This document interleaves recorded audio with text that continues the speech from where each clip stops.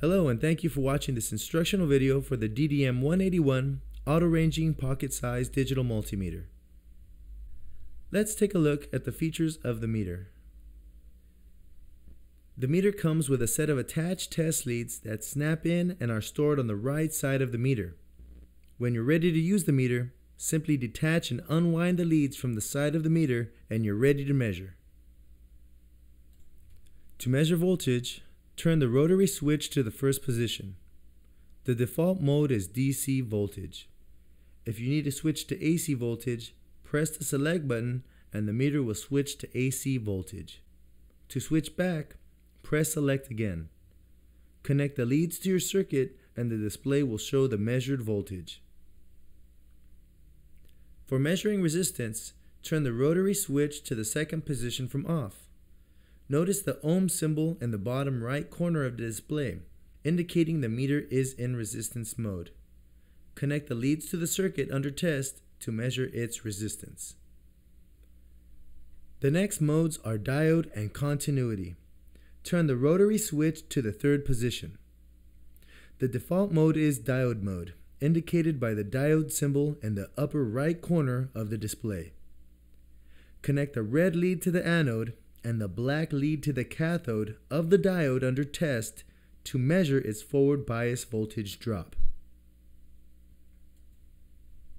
If you press select while in diode mode, you'll switch to continuity mode, indicated by the continuity symbol in the upper right of the display.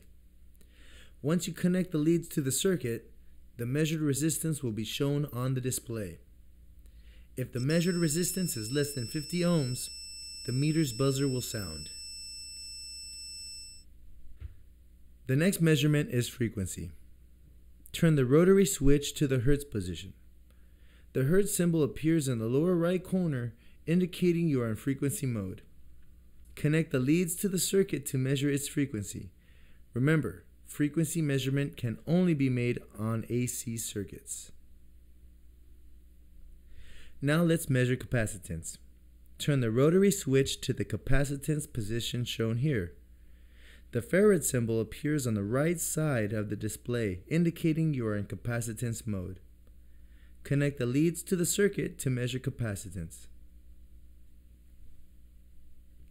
The final mode is current. Move the rotary switch to the last position.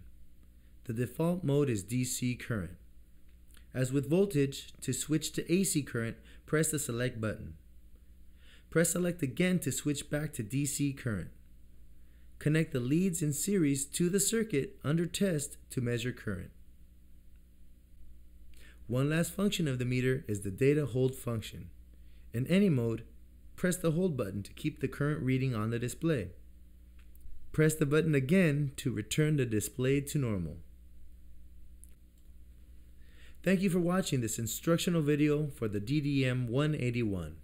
For more information on this and all our other products, visit our website at www.dawsontools.com.